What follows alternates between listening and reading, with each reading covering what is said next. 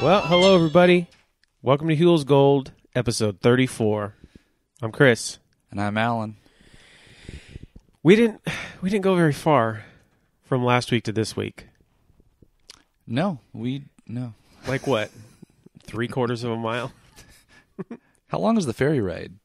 I don't know, because it's definitely the same ferry ride that he was on when he went under the bridge. Like, for sure. It's the same boat color. Okay. He's wearing the same thing.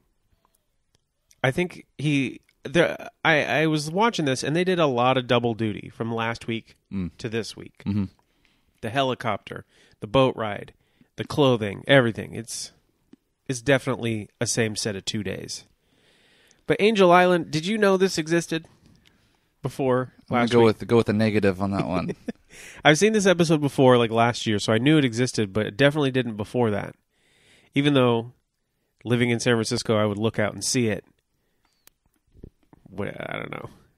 Yeah, it's not promoted very well. I mean, No. just for the general public. And you'll hear about that from Huell and old Ranger Dan. Old Big Dan. Yeah. Yeah, because we lived in that area we lived in The Bay Area. the Bay Area. Yeah. Not in San Francisco. But, yeah, I had we knew Alcatraz was there.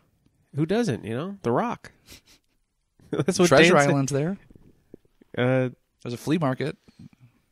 I didn't every know year. that was a fake island. Mm-hmm. You did? Yeah. Whatever. No, I didn't. Anyway, before we get started, I wanted to talk about the big Huell news that's going on. We recorded a couple episodes earlier and didn't mention this because we recorded them way earlier. And there's a Kickstarter happening that kind of coincided with that Huell Marathon last month. And it's about digitizing specific Huell episodes for viewing on streaming platforms.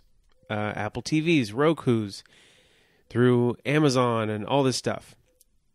Now, we instantly saw this and thought, great, cool, good job KCET, because they're the ones behind this. But I had some questions because, as we all know from listening to the show, all the episodes are already digitized. Like almost everything that Huell ever did. So why do they need this money? So we emailed KCET. And we talked to like 4 different people, finally got some answers to the questions. And Ariel Carpenter, who is what's her title? Vice President of Communications.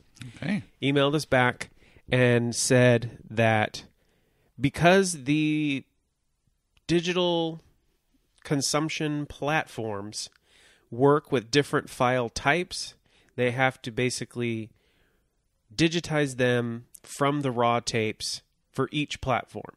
And what Chapman did doesn't work with those platforms, different file format. So KCET is working on episodes of Visiting, mostly, it looks like, because they own partial rights to those, because KCET and Huell Howser jointly created Visiting. Huell owned the rights to California's Gold and a lot of his other shows outright. When he died, he left it to Chapman. They now are in the rights holder place that Huell was in. So Chapman is working with KCET in this. It's a joint venture as far as the rights go. So, if you're wanting to watch Huell on your TV instead of your computer, you should be all up in this. And you said it's primarily visiting. That's more my That's what you're getting from it? That's what I'm getting from what she was saying, because I know that KCET doesn't own the rights to California's Gold at all. So, that's probably why they're starting with Visiting, right? Yeah, I think so. So really this is crowdfunding, digitizing Visiting. Mm-hmm. If that's the case. Unless Chapman wants to work with them to. Well, I asked them if this was like the end of this or just the beginning, and she said this is just the beginning. Like, they're going to continue with this process. They're just trying to get an initial batch of episodes that they haven't had digitized in any way to play even on TV up until now. Now, we know as Chapman, what's the archive? The Chapman Archive viewers, that we can watch them there. But that's not always the most convenient. That's not how people watch TV. No, not an embedded video. No. So this Kickstarter campaign, as most do, have some cool prizes or the gifts. What do they call these? It's not really a prize. No, you're not winning anything. It's a gift. It's more of it's a gift. Yeah. But there's Huell face fans, like little paddle your face fans, enamel pins, T-shirts. They're referring to it as a reward. Reward, okay. There you go. There you go. There is T-shirts, both white and tie-dye. I'm into that tie-dye shirt. I don't know why. You're into it? I'm wanting to be into it, like inside of it. And then, what else we got? We got a postcard. You don't like the tie-dye? No. All right. I guess That's you don't. cool. I mean, But I you know don't a lot of people that do. You don't necessarily like. I just like the off-white shirt, hang the loose, eggshell. yeah. I can tell from what you're wearing right now. I appreciate that. Tote bags, signed books, signed Louis. Take a look at this books. We already got that.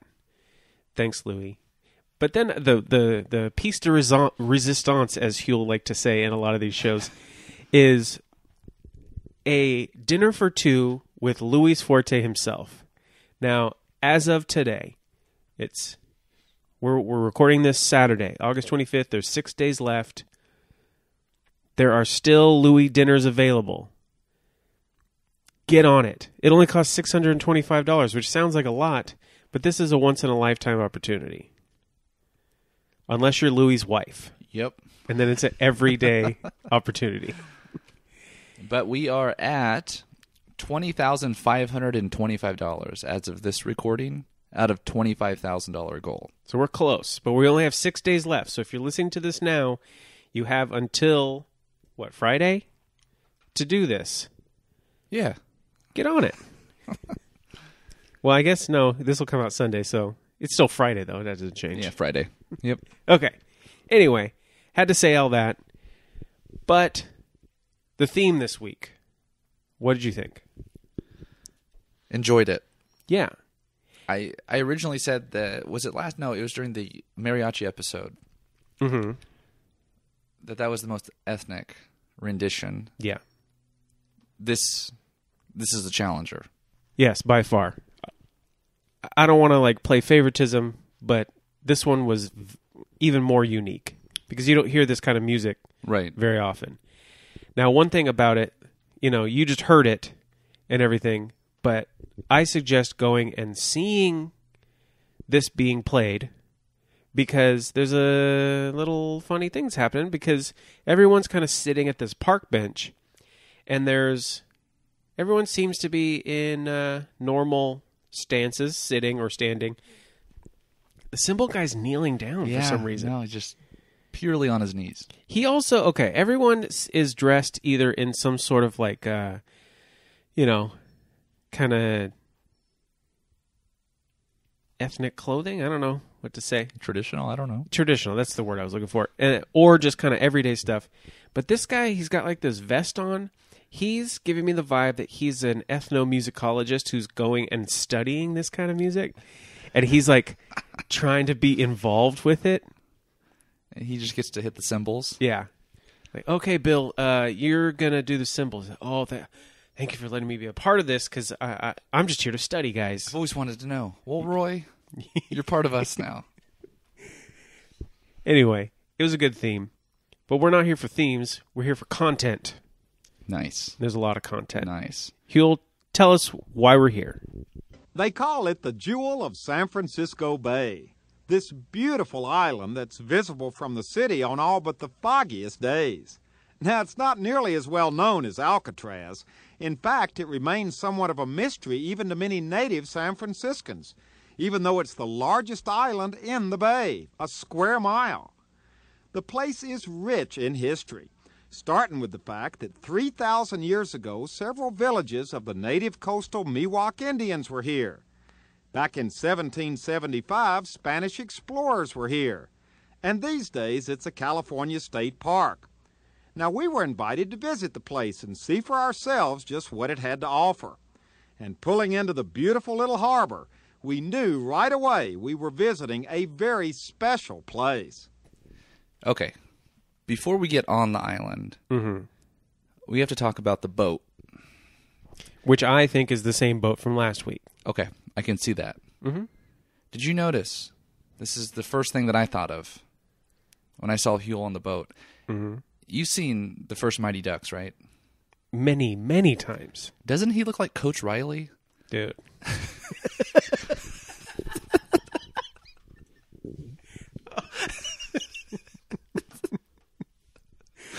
So much so. It's so just the popped collar.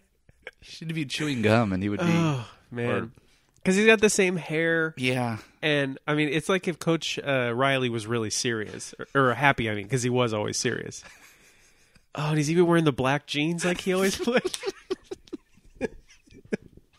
Dude, this is your best one yet. Oh, dude. Okay. Well, also on the boat, which I didn't really notice the first time through, but as I was watching it, did you notice that there was just a kid just forearms over the side of the boat, and Louis had to zoom in to get this kid out of the shot? Well, there's someone else. There's someone running in front of the camera. There's another kid to Huell's right, like, just being all excited. I mean, they are doing this on a public ferry. This is true. But I think the reason that kid's even in it, I'm guessing it's a kid. Looks like a kid. But Louis wanted to get a shot of the land behind Huell. Of course. And he only get a little bit and then just end up zooming in, not getting anything. But what we can do is when we get on the island is see how Huell introduced himself to Dan. Yeah. Did you think this was a weird introduction? I mean, if you're talking about just people in general, yes. But with Huell, he's always kind of... I don't know. What about it, exactly? Okay. He just walks up, shakes his hand in a relatively uninterested manner, yeah. And then he starts making statements. Oh, like, so this is this is where we check in, I guess. Yeah. It's funny because there's a number of points in this episode specifically where Huell seems to be more of a, like, the amateur in the situation. Yeah. And I don't know what was going on, if he was like, if they filmed this like a little while before he had all the experience that he had like in the later episodes. But usually he's real excited to get off the boat. This is why I think that was a staged introduction. His first step on land is typically, wow, looking around. But it was sort of like he had a really frustrating ferry ride. And he also mentions at the end of the episode that they were there for 2 days. And do you think that maybe this was like either way into day one or even day two and it was super staged? Maybe. No, Dan, we didn't introduce you. We didn't introduce ourselves. All right, Louis, I'm just going to start walking and then we'll do it. Because it is weird. But luckily, Huell popped his collar down, so he's not the, what was the name of the team that... The Hawks. The Hawks. That's right. Gosh. It's still messing me up. Because I never thought of that. Anyway, where this intro happens is in Ayala Cove, which used to be called Hospital Cove. And Ranger Dan Winkleman is our kind of guide here. Mm-hmm. Did you find anything about him? I didn't look him up. Okay. Yeah. I thought too, but... I feel like he'd be a prolific guy. Yeah. He just seems like that kind of person, so I should have. Oh, well. I really like his look because he never takes his sunglasses off. He's got like the big raincoat on. He's just got this specific look to him that I don't want to mess up from this episode. And he's just a tall dude. Yeah. Imposing. Yeah. Yeah. Anyway, he's talking about how this specific cove used to be where all the boats that came from, well, anywhere, would come and have to be quarantined. And he continues to talk about that, and Huell does one of his vintage, now what do you mean quarantine? And Dan had to, elaborate. And the weirdest part about it, because he talks about people coming with diseases, and they had to be made well before they are allowed onto the mainland, but that there was a ship that was permanently out there called the Omaha that was like, they would use it as a fumigation Station, yeah. They would use the boilers, because it was an old boiler ship, and they would exterminate all the rats and vermin. But I was thinking, like, if they're using steam to do this, which doesn't have any sort of poisonous qualities, they're just making them sweat. They're just burning these rats. Like, what is going on in these ships? That sounds so much more gross. Yeah. There was something that I thought Huell would have brought up, but he didn't. This was basically the Ellis Island of the West Coast. Yeah. I mean, that's the easiest way to describe it, like quarantine. You have to, exactly, yeah. I only know that because Kathleen's family, her great-grandpa, was quarantined. In the real Ellis Island? Yeah. Okay. Well, I knew that happened there. Yeah, so, I mean, to me, that was the analog, West Coast analog. Yeah. Well, there was a perfect opportunity for that to happen, because we're leaving Dan behind. We're meeting up with Paul Chow, who's another tour guide here. Mm-hmm. But we're kind of changing vantage points, because Paul, who is a Chinese guy, obviously he's going to have a different outlook on this place than old Ranger Dan. And they're starting off at this big bell. And this is where Paul says that this was the Plymouth Rock for the West Coast. And, like, not really, Paul. Like, that's a different thing. It is the Ellis Island of the West Coast. Yeah. Like, totally. That would have been the way to describe it. But, oh well, I get his point. But Paul is talking about how this bell was a fog bell, but it also had some kind of negative psychological factors to it because of the situation that was going on there, because this wasn't like necessarily a happy thing. All of these Asian immigrants coming in is how he describes it. So hearing this bell would kind of remind them of how sad this was. Mm-hmm. Huell just goes, yeah. So this is the original bell, huh? Ding, ding, ding, and just starts ringing it. With his knucks? Yeah. Like, not thinking like, oh, there's a lady who was here like 10 feet behind me. Me ringing this might not be nice to her. Doesn't care. Oh, man. Yeah, we need to make a montage of Huell just knocking on things. Okay. Like I've been saying, I've been going through all the episodes into the future so I could watch all of them to kind of like have context for everything. I finally finished. Like, I literally finished Friday. I've now watched every episode in order. Mm-hmm. One of the last ones is one of the more famous ones is the Bunny Museum. Have you seen this one? No. Okay. It's actually a visiting that they repurposed as a California's Gold. And do you know anything about it? Nope. Okay. I don't want to give too much away because it's really funny and good. But we'll revisit this 6 years in the future. Exactly. But it's the ultimate. It's the absolute ultimate of Huell touching stuff, because the lady has to keep telling him over and over, and then she starts like laugh screaming at him, like, Huell, you can't touch this. No one do this. If you come to the museum, don't do what Huell does.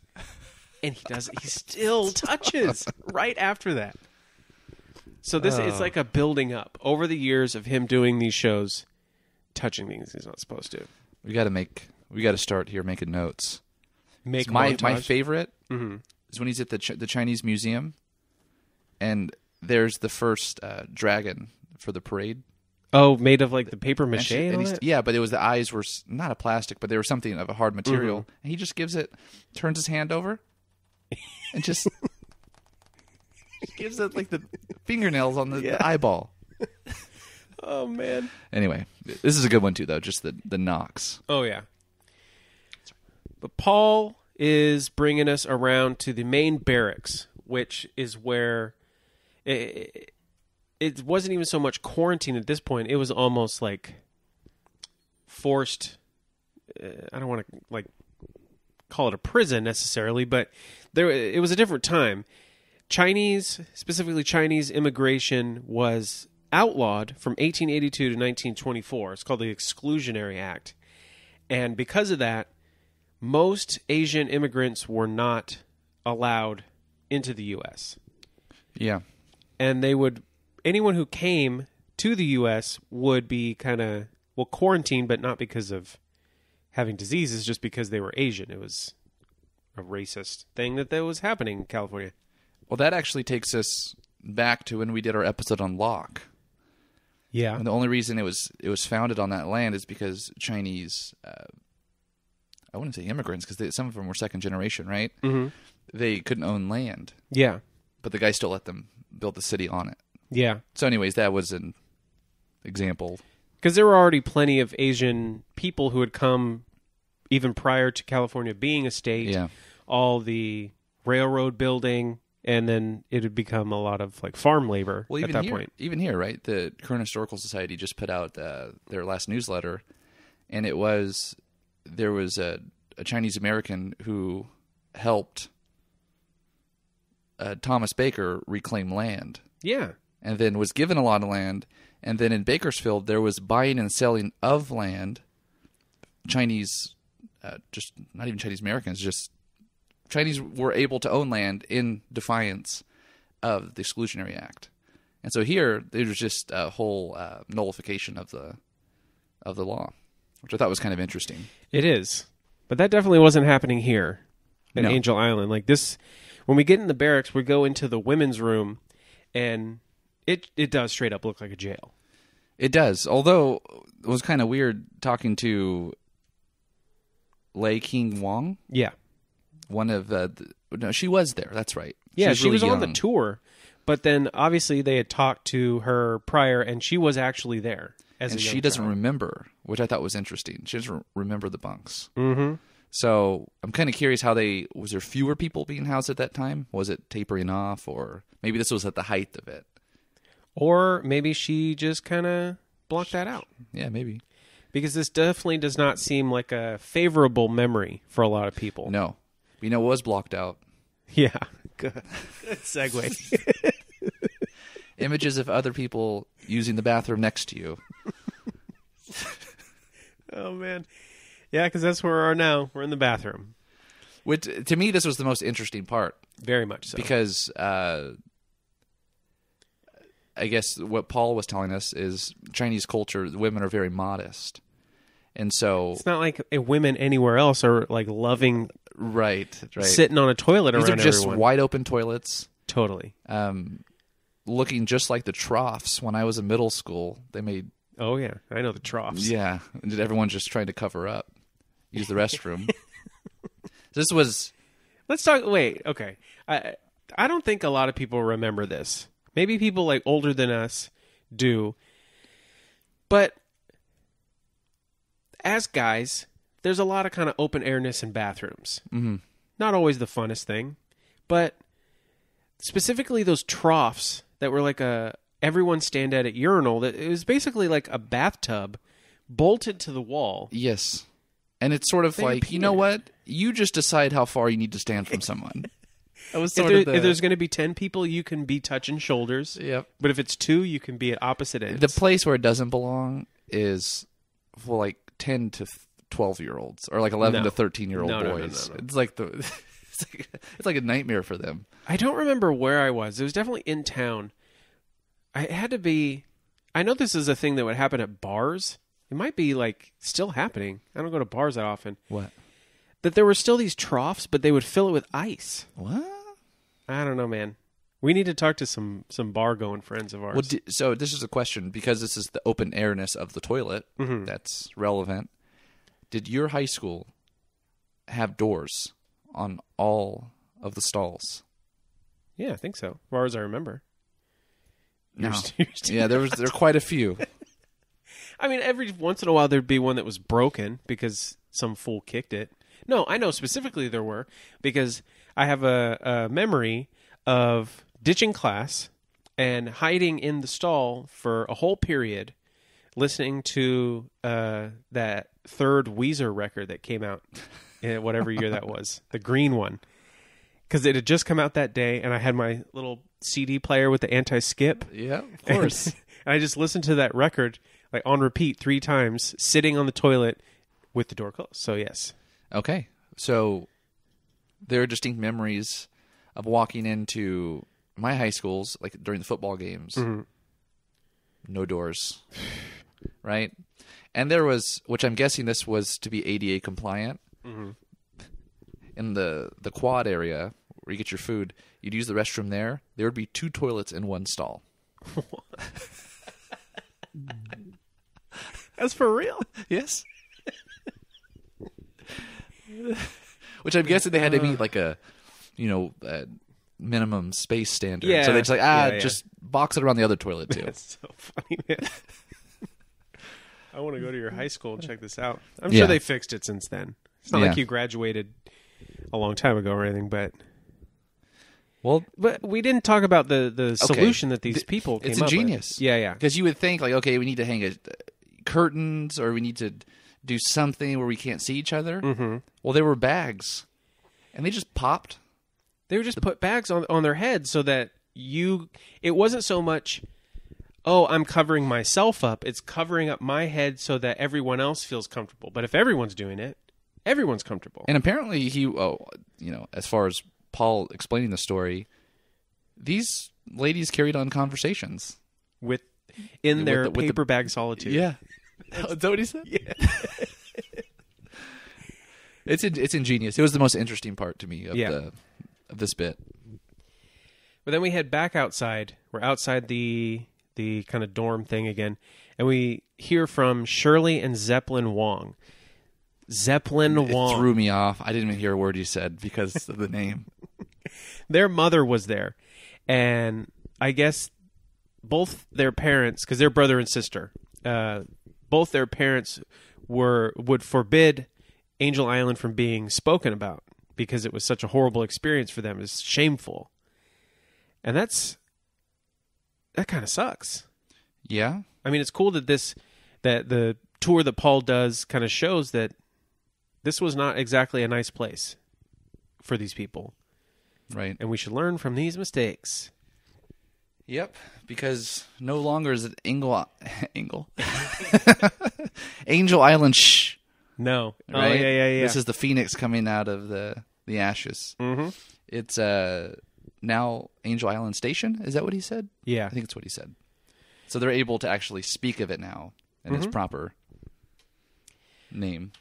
But this island would constantly be evolving as the times changed, and the next kind of change it would have was during the Civil War.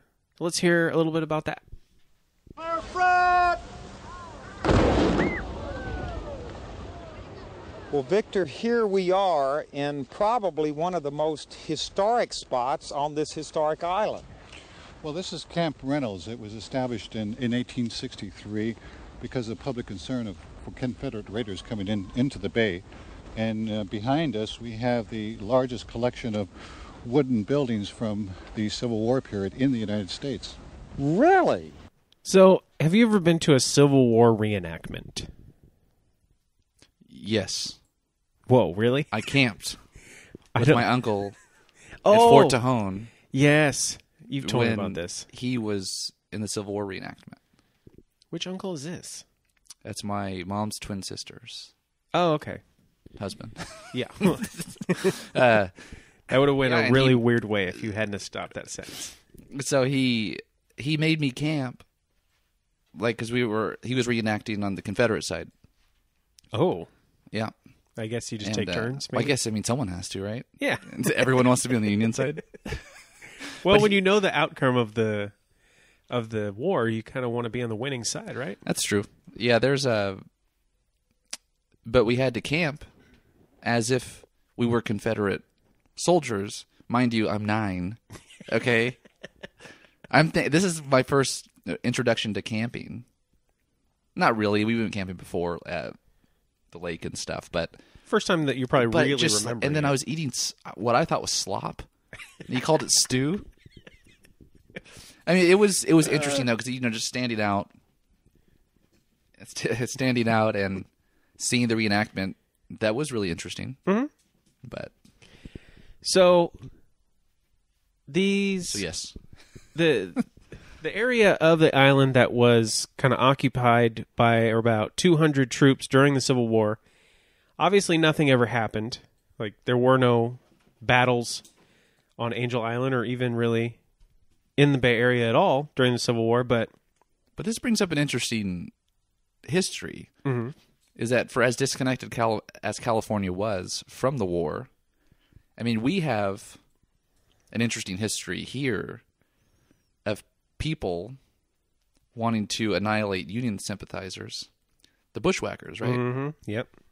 And so, anyways, all I'm getting at is there's an interesting Civil War history in California that I think is underexplored. But I mean, California itself coming in as a free state, yeah, kind of helped. There was a battle. To start the war in a way too. It's interesting. I was just doing some studying for a test, and it was written into the California Constitution prior to being written into the U.S. Constitution that slavery would never be allowed. So California was ahead of the curve on that. Yep. I mean, it's not like half the country didn't also want that at the time. It was also a hard money state. It was. So yeah, during that period. It's funny. I noticed that you just typed in bushwhackers to try and get some information, and there's no way you're going to not get I know. Luke and Butch, WWE Hall of Famers, Luke and Butch. Oh man. Anyway, the Civil War part's pretty quick. I mean, there's the canon bit. We talked to Victor Gonzalez, who's part of the Angel Island Association, and he kind of talks about how the wooden buildings are the most wooden buildings from the Civil War in the U.S. that are still. That was interesting. Yeah. And then we see a little bit of the reenactments and kids kind of acting silly with their fanny packs on, and then we're kind of jumping ahead in time. This is a very military-based right island, I guess. I was going to say, the rest of the episode is just military, had the island in military history. All right. Well, from Camp Reynolds to Fort McDowell. Yeah, we are in World War II now. And this seemed like a lot more going on than just 200 Civil War troops hanging out. Yeah, that's true. I mean, really, it wasn't. Dan. No, this was not Dan. It was Victor. Victor, yeah, Victor Gonzalez. He was talking about the Union troops at Camp Reynolds. Yeah, this was Dan. Yeah, we're back with Dan. Back with Dan. Okay, yeah. We're back with Dan. And he had a quote which I think described this well. Mm-hmm. He said Fort McDowell was the chance for soldiers to go home from the war. Yes. It was a process facility for them to go to the war, the Pacific Theater specifically, so all the Indonesian islands, Japan, all that stuff. But more importantly, this is where they came home. Yeah. And it was really more of a question of preservation that kind of dominated the conversation. And we get the old-fashioned, they're trying to keep it in arrested development. Arrested Decay. Is that what they said? Oh, yeah, Arrested Decay. Arrested Development is a TV show. That was a slip. Love the show. Yeah. It's kind of hard to believe how big these buildings are. And old Dan, he's talking about how it's going to cost millions to restore these things. And, oh, yeah, these are giant buildings here. Because there were 8,000 men on the island at any given time, like either coming or going. And again, this island is only a mile square. So that's a lot of fools. Yeah. It's like the density of San Francisco. Pretty much, yeah. But there's a picture that they flash up on the screen of this big kind of banner that it looks like they made it out of painted white rocks that they put on the hill. Yeah. Saying, "Welcome back. Well done." And I can't even, like, I'm super never been in the military, obviously. Not that you can kind of be in, unless you're Randy Orton. But I can't even imagine, like, how cool that would be to be like, okay, I fought in the war. I'm going home, and finally you're just like, oh shoot, there it is. That is cool. Probably not the same feeling coming back from Vietnam. Definitely not. So, yeah. Anyway, we're actually skipping that war in our it's true. Angel Island war history extravaganza. Well, come to think about it, Huell was kind of in the military. Yeah, I would say, I don't want to say that reservists are kind of in the military. No, but I mean, it's the same risk they run at any given time. Very true. They could be summoned in at any time. Uh-huh. But he's probably never felt that coming back from battle. I don't know. No, because, yeah, I don't really know what years he was in the military. That's it's always been hard to pin down. Yeah, huh. Because I know he went to college, but I don't know if he went pre or post college. I see. And, like, he doesn't talk about it. Throughout the show, we see Huell downplays his military experience. Except I don't when he know was why. wearing that Top Gun jacket to get on the Right. plane. That was the only time. Oh, man. But after this, Ranger Dan takes us to these missile silos. Which we come to learn here that Huell is not a communist sympathizer. No. Because he uses the phrase, these Nike missiles were used to guard us against the communist threat. Yeah. Huell's So, American through and through. He is, yeah. He's not letting those communists come and wreck Well, he this. was pretty friendly with the USSR. That's true. Yeah. He's a equal opportunity guy. Yeah. Like, he does not discriminate. But it is interesting seeing this kind of like overgrown. It looks like a big parking lot with these big bay doors that open up from underneath. But Huell talks about how fascinating it is to see all this stuff kind of like rusting away. And having been to the Chapman like little museum thing that they have for Huell, they also have his whole art collection, which you think like, oh, what kind of art would Huell collect?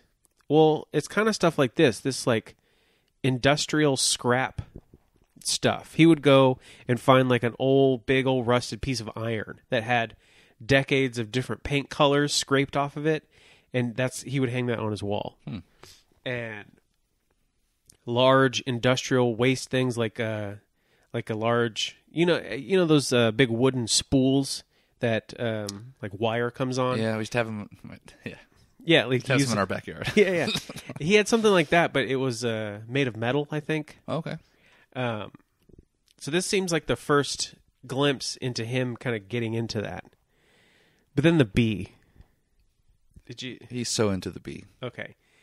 It's cool because it is like this hand-drawn or hand-painted picture of a bee because it was the bee squad that was here with these missiles. But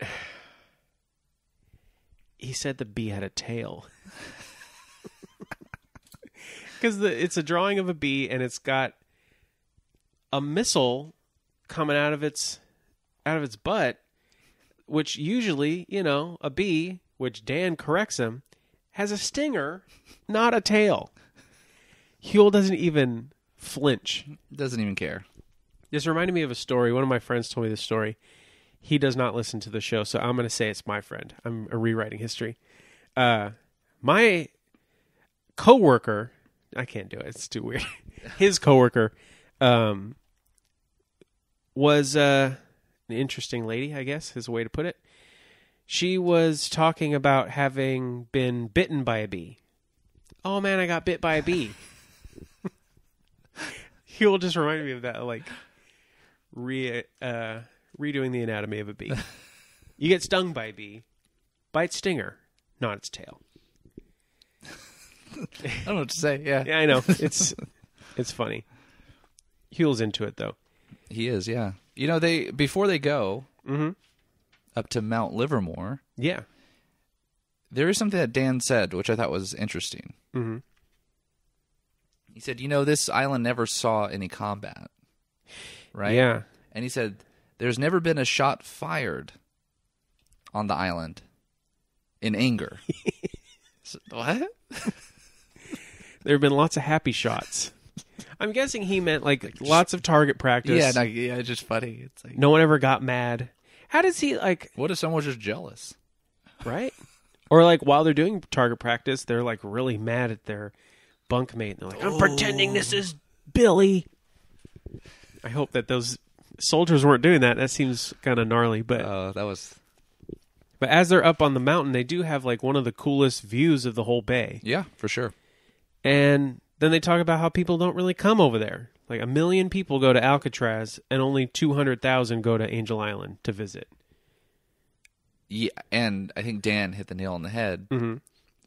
And he kind of said it in passing, but he's like, "Oh, well, maybe we should make a few movies about this place." It's like, well, maybe, but you might need Sean Connery to be in some of these movies. So, but yeah, this makes me want to go. Yeah. I mean, Dan did say that people usually spend 6 hours there. That's a bit long. I'll go for 2. Yeah, I mean that says something. You can people spend an average of 6 hours instead. What? Yeah, Alcatraz was 2. He 2 said hours? one to 2. 1 to 2. So I was wondering, they spent 2 days on this island. Mm-hmm. Did he sleep in the Rangers' quarters? I bet he didn't sleep on the island.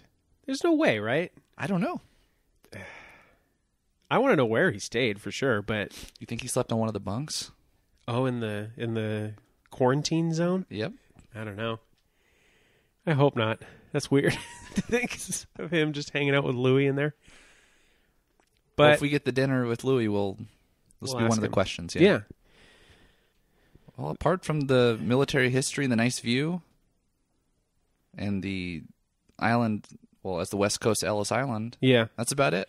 That's it. And we end this episode where we started on the ferry. And Huell is doing his like walk and talk outro little routine that he does. And I wish they had done it slower because it's just a cornucopia of 90s clothes. And you Yep. can't really get tight in on anything. But man, look at the end of that shot. He ends at the end of the boat, American flag waving. Gosh, Louis and Huell were masters of this. But this isn't the absolute end. Huell waves goodbye, and then we get some nice aerial shots of the island from a helicopter that I'm sure was the same helicopter we were in last Hell, week. USA. You got it. I can just imagine that Louis is up there. He's like, hey, buddy, we're doing another show next week. Why don't you go ahead and cut a nice left over here? Speaking of, I just said next week, but I learned something new. What's that? So we've talked about the Golden State of Mind documentary that AAA put out a couple years back. A lot of that footage of interviewing Huell about his own life was pulled from a Viewfinder episode, which was a show. It was like a documentary style show from one of the other PBS affiliates that they did about Huell while he was still alive. That's how we know that he lived at the El Royale apartments in LA, because he talks about it. Also, during that part, he kind of gives some little tidbits about the show's early days, like how they viewed it was going to go, and other little bits of information. One being that this show aired once a month back then. Which makes sense. I mean, there's like 12 episodes per season at this point. Yeah. So we've been saying weekly, whatever, but no. This was a once a month thing. Okay. Yeah, This was a... Yeah, and it kind of made me rethink, maybe they really were just doing these episodes one at a time. Like, obviously this one had to have been the same pair of days. Right. But all the other ones, if they're having a month in between, that's plenty of time. Are you proposing that we do our podcast once a month? Bro, take 60 years to do it? No. We'll speed through these. Yeah. The other thing he said was that the original kind of idea for the show was that it would start in 1990 and end in the year 2000, chronicling the last decade of the 20th century. That was the concept of the show. At this point in the documentary that I watched, I think it was like 2010, and he's like, obviously that's long gone, so we've added the first decade of the 21st century. But it's an interesting little thing. It's also on Chapman. I forget exactly what the title is. I think it's just called Huell Viewfinder, but it's the only time that Huell really sits and stands and talks about his own self, like his own life story. Yeah, Viewfinder, California's Dreamer. It's actually billed on Chapman's website as California's Gold, episode 999, which isn't really a thing, I don't think, but either way, it's on there. And that's really wrapping it up now, right? Yeah, that's it.